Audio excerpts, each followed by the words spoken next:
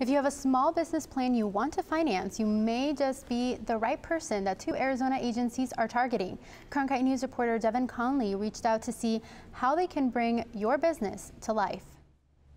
The Arizona Technology Council teamed up with Arizona Collaboratory Inc. to bring big solutions to small businesses. They've created a portal to help match entrepreneurs with people who could provide money for their ideas.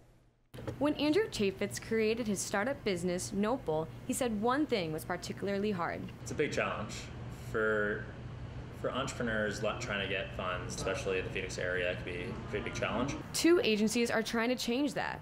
The Arizona Technology Council has paired with the Arizona Collaboratory Inc. to bring together local businesses and investors to create a site that matches them up. It's a very exciting time for small companies.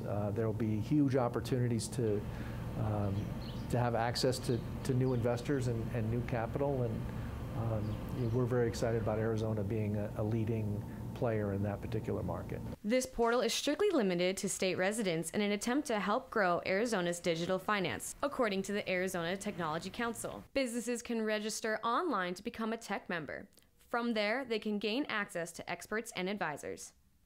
According to Arizona Collaboratory Inc., the purpose of this portal is to take small Arizona businesses and help them grow. And local companies like the idea. And it's very good for these types of companies to have options when they're looking for resources and those types of things. The education aspect of it is going to be really great for businesses that are looking to start. I think that's where the market's headed, and so I think it's great that Arizona and Phoenix is trying to be able to promote investors, be able to invest in startup companies and be able to help. The portal now has a soft launch website, but will officially open at the end of the year. In the Broadcast Center, I'm Devin Conley, Cronkite News.